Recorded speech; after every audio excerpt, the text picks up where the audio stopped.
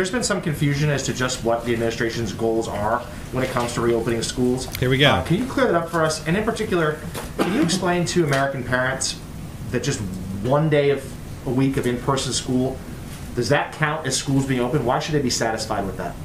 Surprised that they shouldn't be. I wouldn't be as a parent, and I am a parent. I should say I have 2 young kids, and I know many of you have kids as well. The president. Oh well, wants we all schools must to think open like safely Psaki. Everybody. And in accord with science, and we are going to listen to science and medical experts. It's not science. The CDC Science says guidelines. that kids are We at very expect low them risk to come and that out schools tomorrow. can open. And we are eager to hear That most people more are at about low the clear risk unless you're science-based old and guidelines have for opening pre-existing schools and how conditions. we can do that safely and how we can keep them open.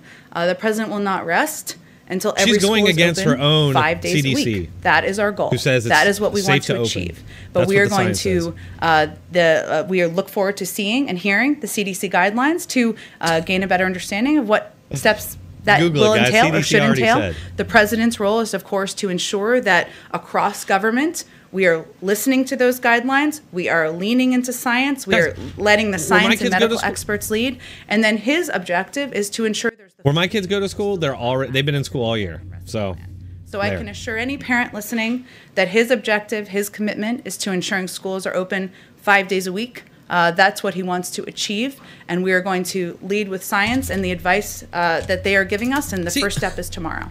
I don't have any calls to read out. I'm happy to take the question and see if there's any updates on it. I really just want to know who these reporters in the press pool there are. Who do they think they are? The ones that only have one mask. Hopefully these guys will get together and maybe do a little doorknob and sock party, if you know what I mean.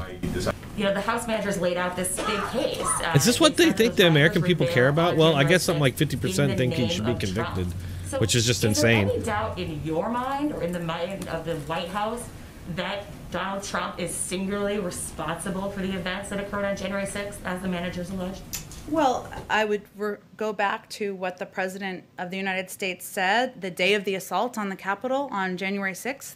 He said peacefully protest. I know that everyone here will soon be marching over to the Capitol building to peacefully and patriotically make your voices heard. 13th, when the House voted, when he called it an unprecedented assault on our democracy, when he they say that all the time. But when Trump says it, it's an incitement to violence, guys. But when they say it, which they said that very thing during this press conference.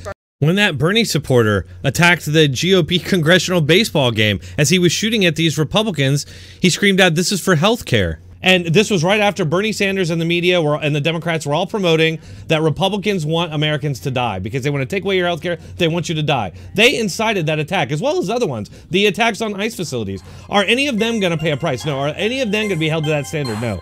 Sometime.